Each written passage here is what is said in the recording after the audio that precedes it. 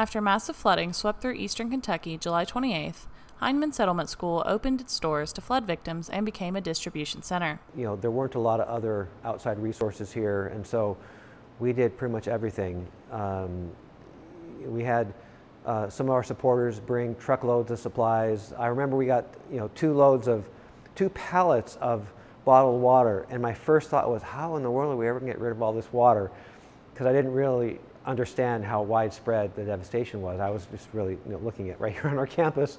But all that water was gone in a matter of an hour and a half. The school also housed displaced residents until travel trailers and other lodging became available. While the school has been offering aid and distributing supplies to the community since the flooding began, they are also working to repair damage to the school and the archives.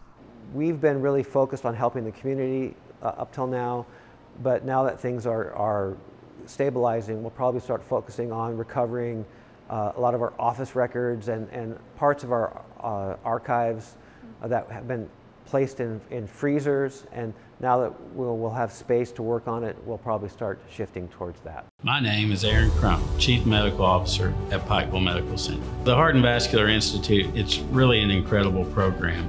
Made incredible because of the providers, because of the technology, and because of the staff.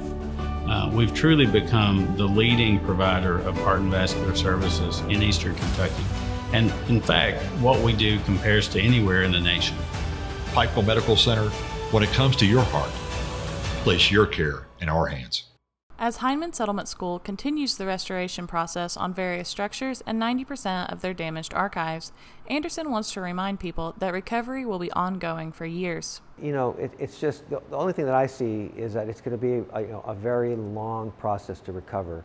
I think there's a lot of attention given in the first month when there's mud in the buildings, but I think people tend to forget about flood victims a year or two after the fact. But emotionally, physically, economically, I think this region has been very hard hit, and so I hope people remember that the struggle will continue for quite some time. For more information on Hindman Settlement School and their services, visit Hindman Settlement School on Facebook. For Mountaintop News, I'm Brianna Robinson.